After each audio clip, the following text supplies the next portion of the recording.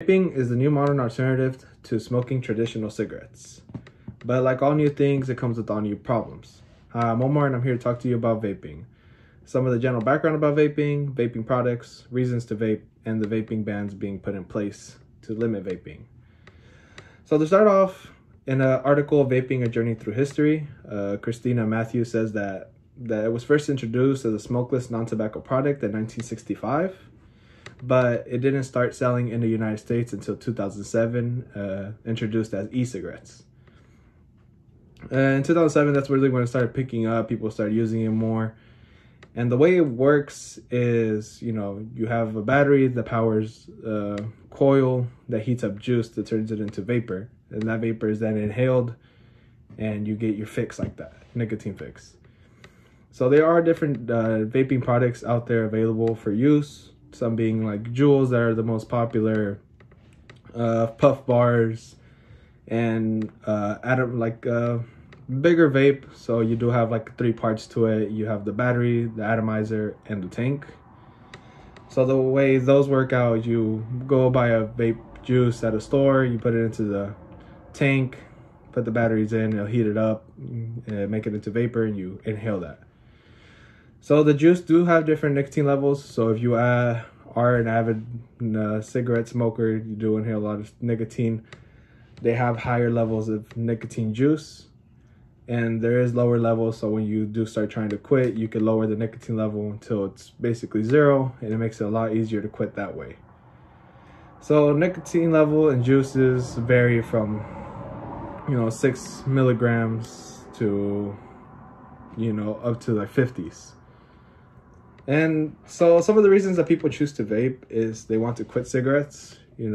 Smoking for 15 years could cause a lot of health problems that people don't want to deal with, so they'll go move over to vaping. So those risks are lowered. Stress is a big one as well. The same reason people smoke cigarettes is to relieve stress from work, from school, just daily life.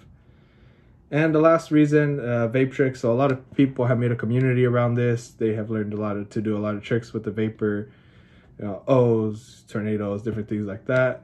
And it has become a big culture to people. They have conventions, they have, YouTube pages, Instagram pages, all devoted to this.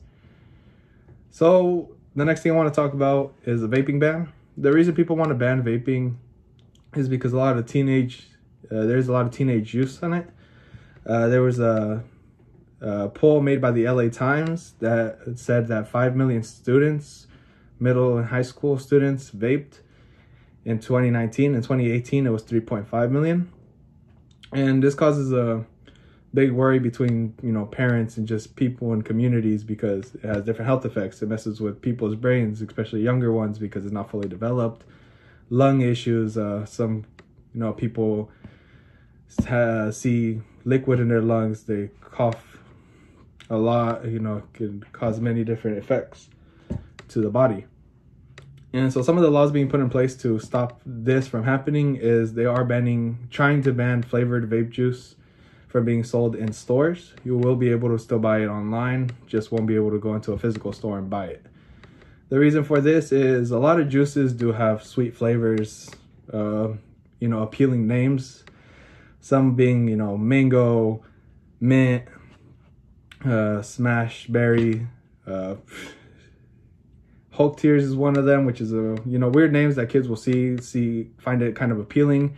They want to try it, and since nicotine is an addictive product, they'll get hooked to it. And so these laws being put in place are to help limit that, so kids won't have an easy access to it. So in conclusion, vaping is a good product to quit to traditional cigarettes, but it comes at a risk of kids using them and getting their hands on them and getting hooked to them. And so for that, they put a lot of bans out in place that is affecting California and the surrounding areas. Some being Sacramento and San Francisco had already started banning some vaping products.